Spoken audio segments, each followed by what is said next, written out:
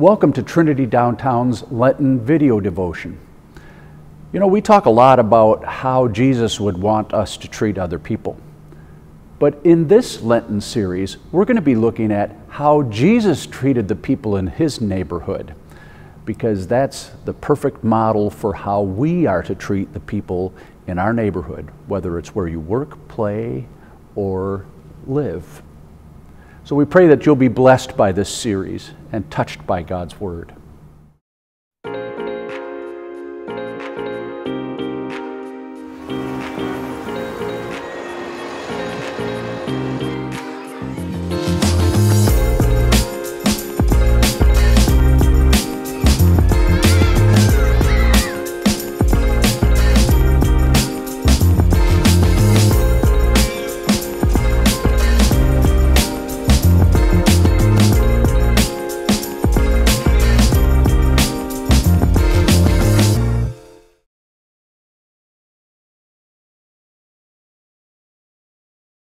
In the name of the Father, and of the Son, and of the Holy Spirit.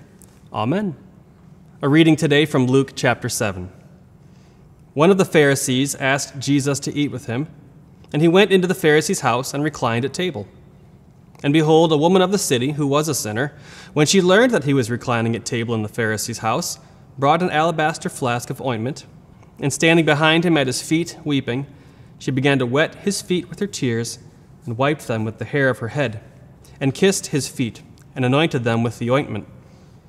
Now when the Pharisee who had invited him saw this, he said to himself, "If this man were a prophet, he would have known what sort of woman this is who's touching him, for she is a sinner." And Jesus, answering, said to him, "Simon, I have something to say to you." And he answered, "Say it, teacher." A certain moneylender had 2 debtors. One owed 500 denarii and the other 50. When they could not pay, he canceled the debt of both. Now which of them will love him more? Simon answered, "The one, I suppose, for whom he canceled the larger debt." And he said to him, "You have judged rightly." Then turning to the woman, he said to Simon, "Do you see this woman? I entered your house.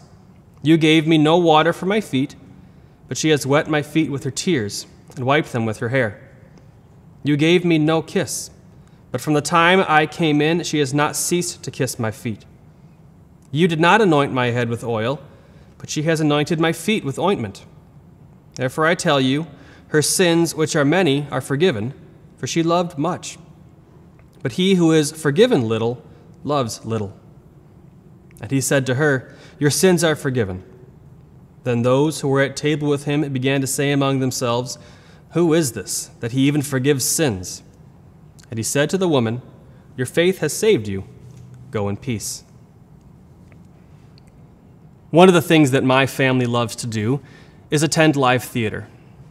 One of our favorite musicals is the musical Les Mis. And I'm reminded, hearing this story from Jesus' account in the gospel here, reminded of the character Jean Valjean from the story of Les Mis.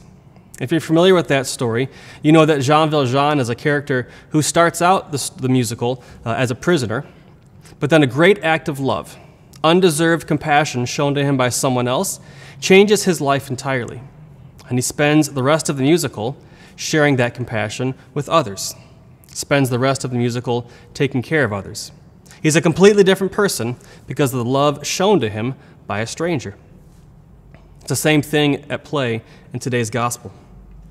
Jesus looks at the Pharisee and says, "I tell you, her sins, which are many, are forgiven, for she loved much." Is he saying that the woman's acts of love are what caused the forgiveness? Of course not. Because in the parable that Jesus spoke, the forgiveness precedes the love. Which of the 2 will love him more, Jesus asked? The one who had the greater debt forgiven. Jesus points to the woman's actions as evidence of her love, evidence of her knowing that her debt had been forgiven. Her actions don't inspire Jesus to forgive her. Jesus already forgave her because of who he is, not because of who the woman was or what she was going to do. But the forgiveness that she received, well, it changed her life. And you could see it in her actions. That's the point Jesus is trying to make with the parable, and that's the point before us today.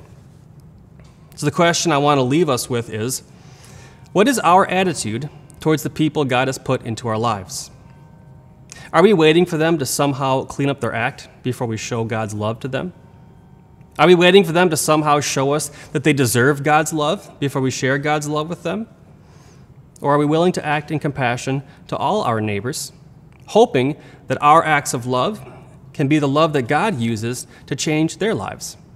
Hoping that our acts of love can be the love that God uses to set them on a new path, much like the woman in the story, much like Jean Valjean in Les Mis. May God grant us such hearts to show love before it's deserved, and may He use that love to change people's lives. Let us pray. Heavenly Father, we know that while we were yet sinners, Christ died for us, and that His death for us has given us new hope and new life in You. We ask that You would let that love change our lives, let it pour forth in our actions, and let us share that love also with others even before they deserve it, in the hopes that Your love might change their lives too. We pray this in Jesus' name. Amen. And may the Lord bless you and keep you. The Lord make His face to shine on you and be gracious to you. The Lord look upon you with favor and give you peace. Amen.